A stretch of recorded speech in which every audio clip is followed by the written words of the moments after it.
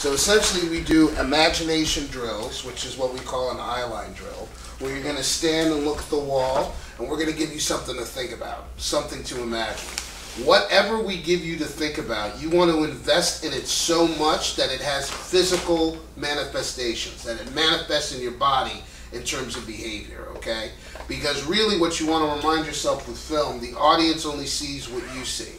So if what you see, you physically can react to, we know it has significance. Do you guys understand that? A lot of the time we forget this because when we're in film, we're just kind of looking around, right? Like in other words, I'm playing where I'm getting chased by a cop and I have to see the fear when the camera focuses on me, right? If they don't see that I'm afraid and my body's reacting to what I'm afraid of, the audience doesn't think I'm afraid, right? They just go, oh, he's just running around like a jackass, okay? So that's really why eyeline drill is so specific. The more that we give, the more you invest in it, again, you want to let your body respond to what you see. So the investment can't be heady.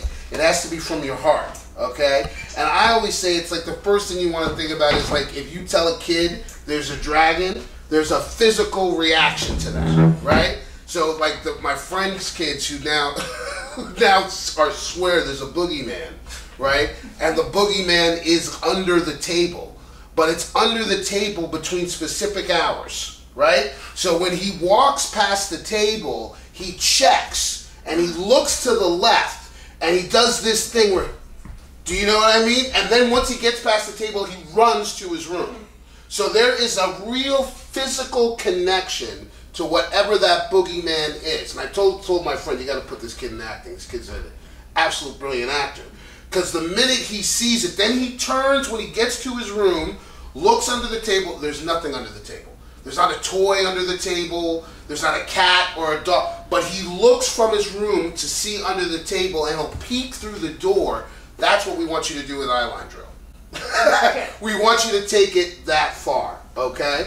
After eyeline drill also, we give you 3 things that correspond directly to the material that you get at the end of the drills, okay? How they correspond, you're going to have to figure out for yourself. But know they're partly in connection to the intimacy of the scene or to the conflict of the scene. Is that clear? After we do eyeline drill, we do attention and release, which is always, you want to remind yourself with film, everything has to have ease, okay, as an actor. Even if your character is in tension, we have to, as an audience, see you in ease. If ease is not there, and ease meaning relaxation, right? If ease is not there, you push us out of what we're looking at. And you want to think, if I see an actor going through this shit, right, what am I going to think outside that they got an eye problem? If I see them do this, it looks like A, they're on the toilet, B, we don't know what they're doing. Do you know what I mean? We don't have a way of seeing accessibility, okay? And that is the word of the day, accessible. You always want us as an audience to see something inside of you. If we don't see something inside of you, we cannot invest as an audience in terms of what the moment-to-moment life of the story is, okay? So there has to be, all great film actors have accessibility, that the minute we see them, like Tom Hanks is the best example of that, right? Tom Hanks can be not acting, not doing anything for a character. But when we look at him, we are looking at something that seems like something is going on inside of him, okay? Which means that his ego, whatever he's worried about, goes out the window. Do you guys understand this? If I'm sitting there thinking, and you want to think in your normal life, and I'm sitting there in my head, can anyone see what's going on inside me? No. No, why not? Why not? If I'm in my head and I'm processing information and I'm determining something or I'm thinking about something, how can someone not see what's going on inside me? Why not? Well, that quieted everybody. Because then you don't have so much emotion. What do you mean? Thinking. What do you mean? If you're just in your head and you're thinking, you don't access the emotions. Okay, well, we can be thinking about something we're emotional about, right? We can be thinking about something we're sad about. We can be thinking about something that pisses us off. But when we just feel it, people can see it. When we think about it too much, what does it look like? No thinking. Well, or it looks like we're what? Protecting what we're thinking about. Why else? You had something? No.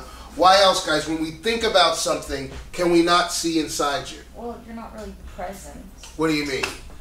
I mean, it's like you're not actually here in the moment. Yeah, where are you?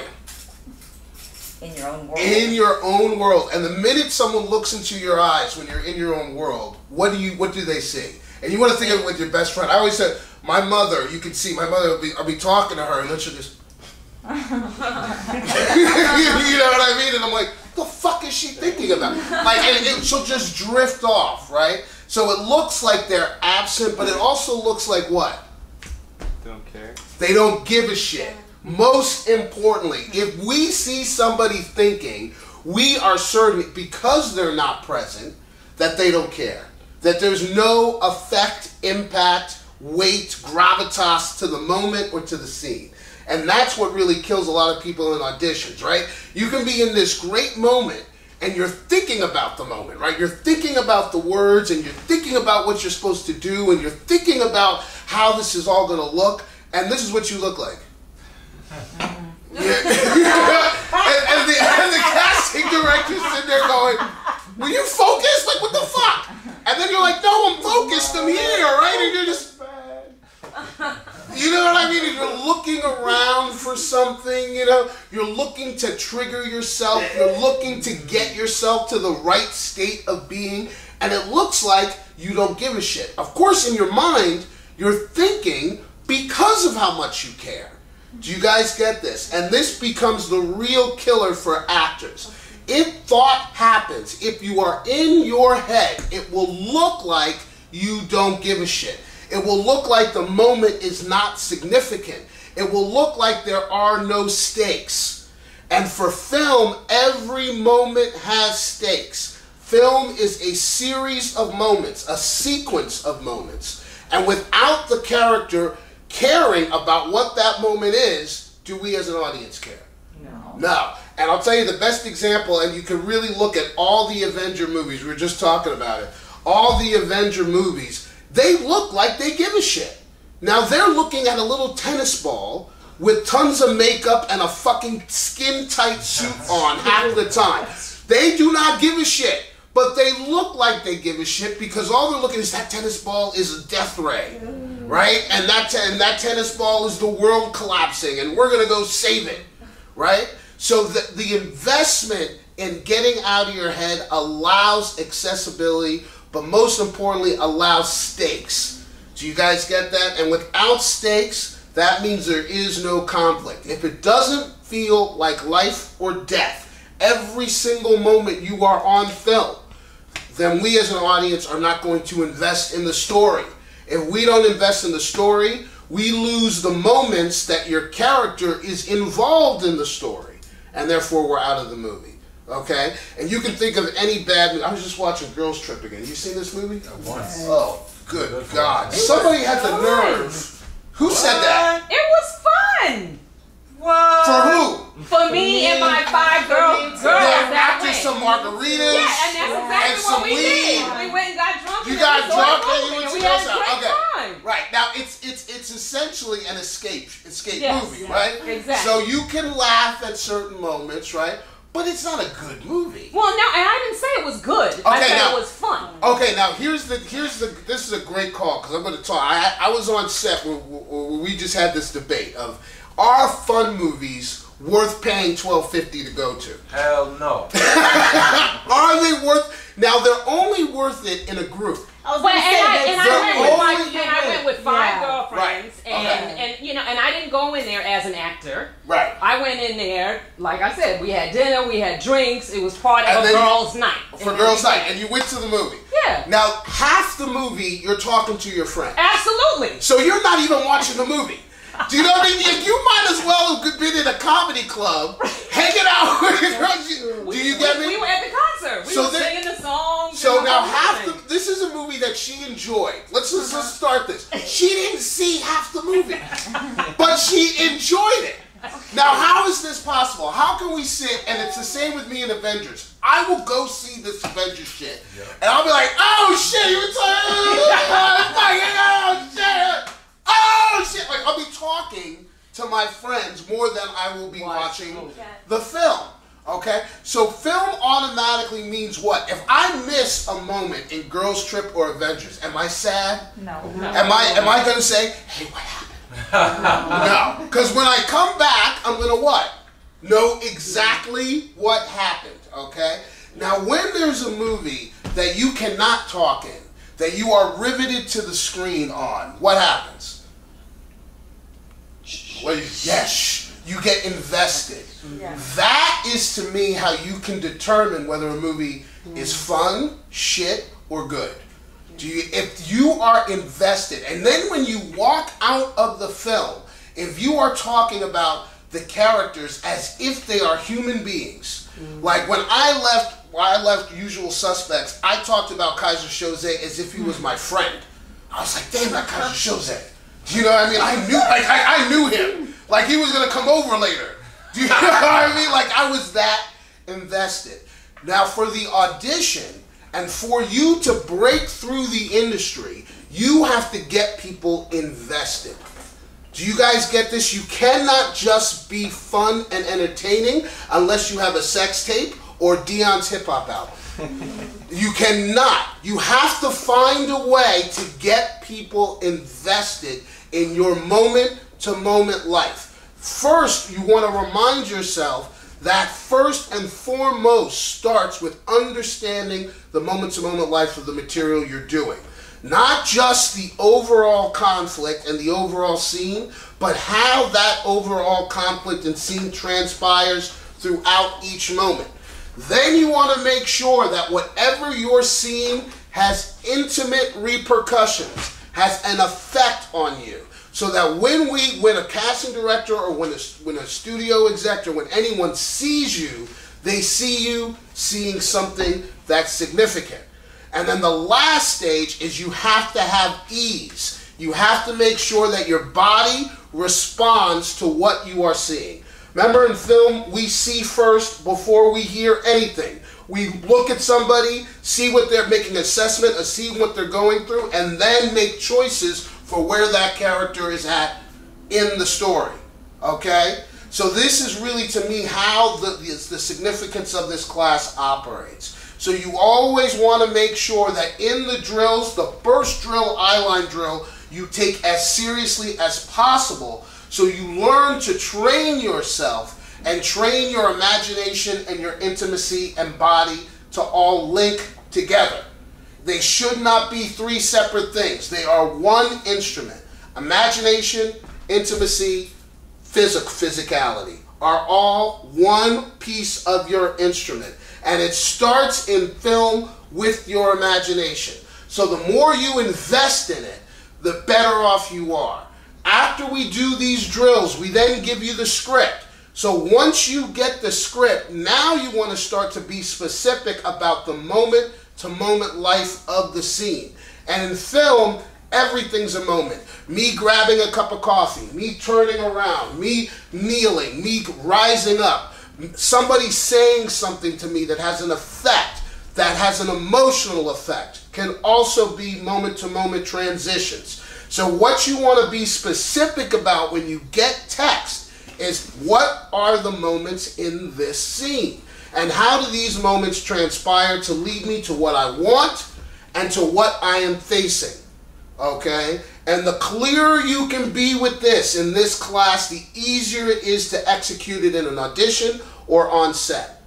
Is that clear to everybody? So really take the time with the material today. Go through what is the moment-to-moment life that transpires, how does it connect to what we did in the eyeline drill, and let me make a choice of what I want and what I am up against, okay? Because you always get to know conflict through what you want. So whatever the character wants, that is what they're facing. Do you guys get that? So if I want love, normally, more than likely, I am being rejected, I am being pushed aside, okay? And invest each step of the way, okay? So the first thing, again, eyeline drill. Omar's going to line you up. We're going to do that. Then we're going to do tension and release without anyone passing out today. No one passed out when I was going? No, man, we did it real quick. Okay, good. And then we'll bring you in. We'll give you the script. You guys have as long as you need to prepare. You can prepare in the theater. Make sure you're specific with the moments. Then we will call you in one by one. Once we call you in, you are on a professional set.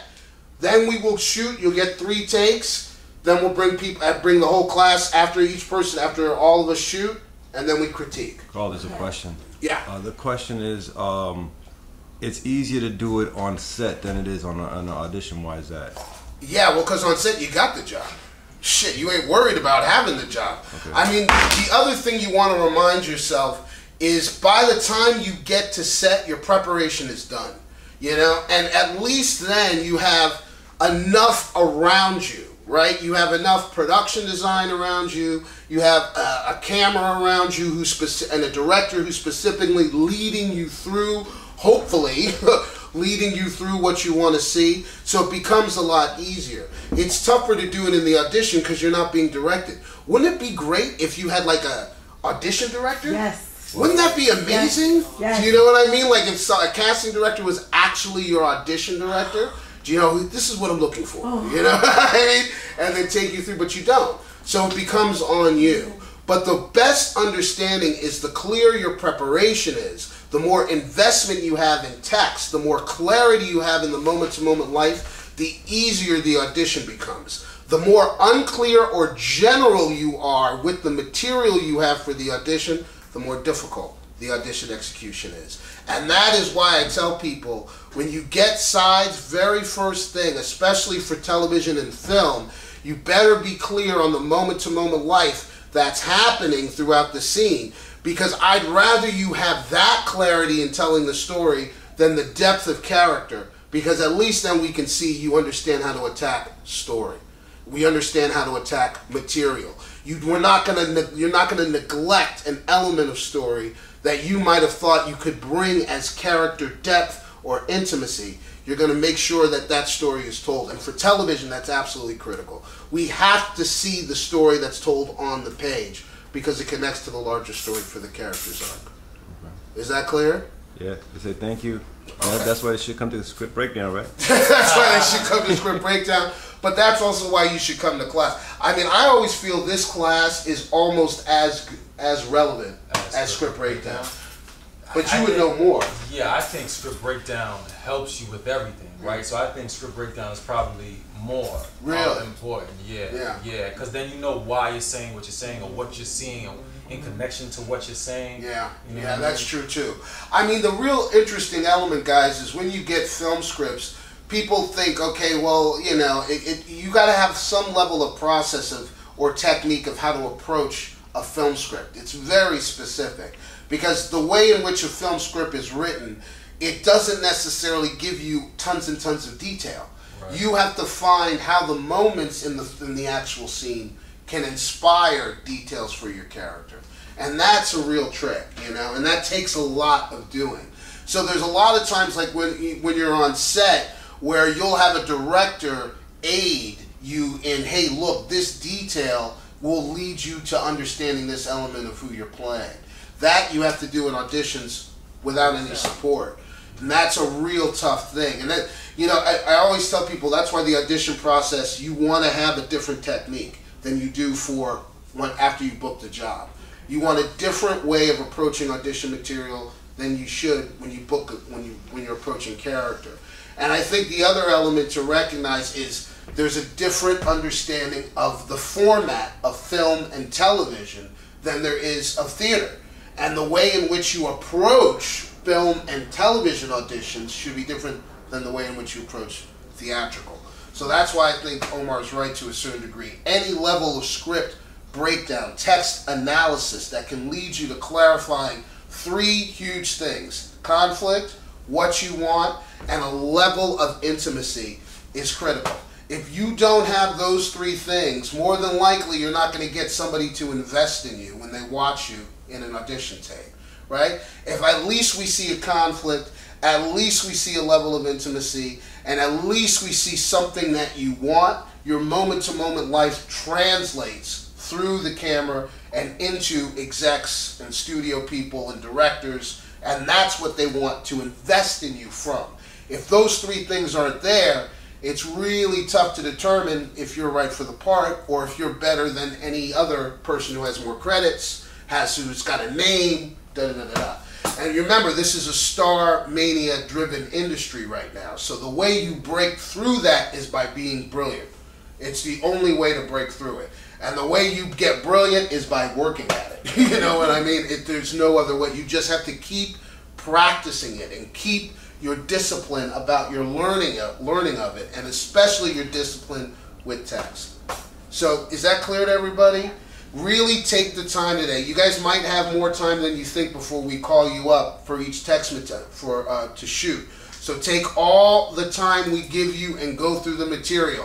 When you get in here, Omar's going to be your director. So if you have questions, you want to make sure your questions are about what you're shooting. Do you know what I mean? Not necessarily about what you prepared. No director wants to hear, hey, I don't know my need. Do you know what I mean? Hey, I don't know my tragic flaw. They're going to look at you like, just pick up the fucking coffee and sit back down. I don't care about this level of do you know what I mean? So you have to be very specific about your questions in connection to the scene you are shooting. Okay? Not to your general interpretation of character. On television, you have no time. Really. You do, maybe Netflix now, I hear, is doing 5 days an episode. What? That's insanely fast, guys, for an hour episode to do in 5 days. So you know, Friends was a multi-camera comedy that shot in 5 days. They're now doing 1 hour episodes in a 5-day shoot. That is extremely fast. So that means you might get possibly 2 takes per camera setup for each shot. That means you are moving at lightning pace. That's very, very fast. Some of the big shows like FBI shoot 7 days now. Blue Bloods brought it back down to 5 days too. Wow. So because they're trying to pump out more and more material. Now you should also be aware there are 96 new pilots going to be shot from now until April or May of next year. So if you have representation, get on them. Start bugging them. I was going to ask you, have you talked to... I was just there. You're just there now. Good. Because really, to me, you guys got to find a way to start getting in on a very low level so you can build up your credits by the middle of next year. Okay? Because there's just so much shit shooting. They're shooting it so fast. There's so many different exhibition outlets. So you guys have to really be on it as much as possible and be aware of story. So that when you get in there, at least they can say you're a pro. And I think this class is the best class for story. Yeah, it is. It hands down is. Yeah. Because even, I don't know, have everyone done Extra Actor here? Yeah. Extra Actor is good for story, but Extra Actor is more important of trying to understand how to connect the material to yourself. This, we'd rather you have story than anything else. Because without story, we don't see the arc of the scene. And if we don't see the arc of the scene in film, we can't use the shot. Is that clear?